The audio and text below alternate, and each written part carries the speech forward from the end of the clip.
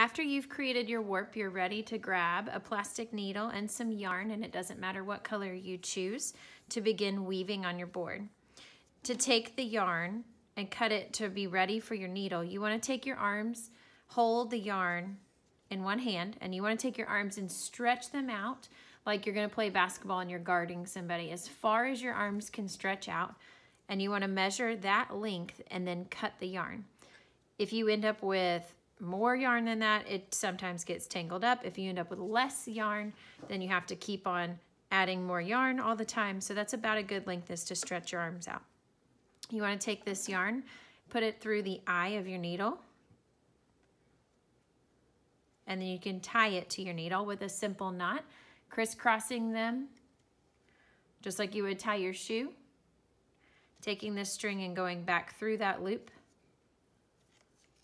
and pulling to make a knot. I double knot it so it doesn't slide around or fall off. So again, you're just crisscrossing those pieces. It's making a loop. This part of the tail has to come down and then back through the loop.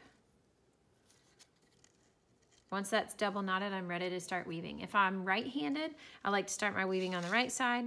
If I'm left-handed, I like to start on the left side, but we're gonna be weaving both directions anyway, so it really doesn't matter where you start. What it does matter though is that you start by putting your needle in to the weaving using an under pattern.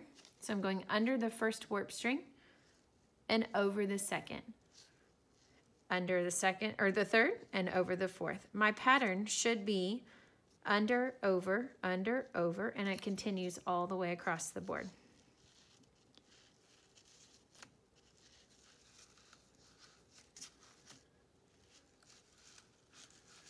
All right, I've got my needle all the way across under, over pattern. So now I need to take this and pull the yarn until I've got just a tail left over. We'll tie that tail later on. If it makes you feel comfortable and you really want to tape it on so it doesn't fall off, you can, or you can just leave it here because in just a minute it'll be locked in place. I'm going to push this down, and that's called beat it. So I'm beating it down until it matches up with this cardboard here. And then I'm ready to take my needle and turn around and keep weaving the other direction. This is another thing that people want to sometimes do, is take your needle and go back over to the side you started on. But if you do that, you're going to end up with this long string across the top that is not woven into your warp strings. So wherever, I call this your tail, wherever your tail is where you're going to start weaving at. So all my yarn's over here, that means my needle needs to stay over here with it. I'm looking down at the weaving before, this weft right here. This is over blue, so my next move is under blue. Doesn't matter what you started with, it matters where you are right now. I'm going under blue because that's the opposite of the one below it. Under and then over. I can do a couple of these warp strings and then I can stop to check, is the needle doing the opposite of what my string did before? If my string was over blue, my needle is under blue. Continue that pattern all the way across.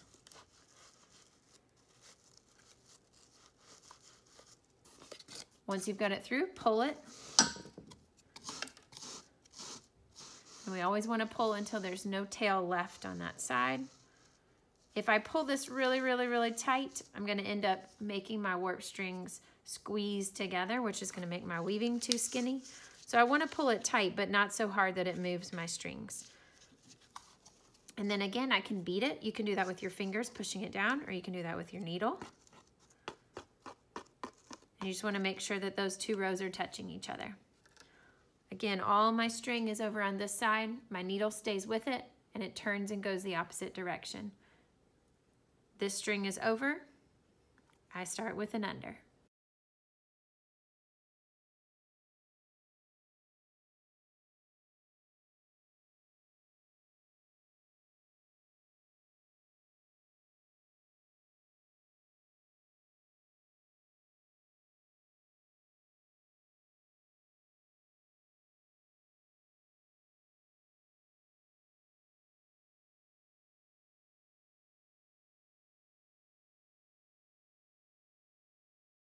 Once I have woven a couple rows and I'm running out of string, I want to stop, especially if I have any less or maybe about the same length as my needle, because I need enough string to tie a new piece on.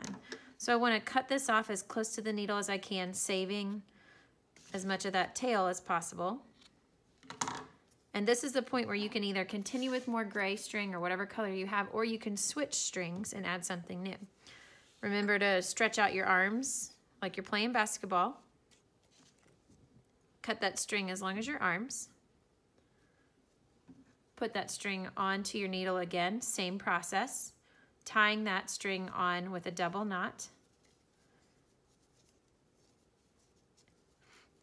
All right, and then I have to tie this piece of the string, the end of it, onto the tail that I had left over. So these two tails are gonna get tied together.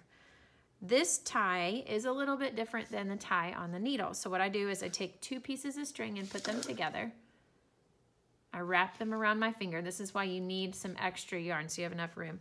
So I'm wrapped around my finger together. I'm pinching at the spot where I'm holding both strings. I'm gonna gently slide my finger out so that I've got a loop. And then these two together are gonna go through that loop. I got the yellow one, but I need to make sure I got the gray one as well. And then I'm gonna pull that tight. Feel free to rewind and watch again if you can't get that tie, or if you've tried and you can't get it, come ask me. Once you have the tails tied and the needles tied, you just continue weaving the same way that you were before. All my tails over here, so I'm staying on this side, and I'm gonna start weaving this direction. I'm checking to see what I did before, and I went over blue, so now I need to go under blue.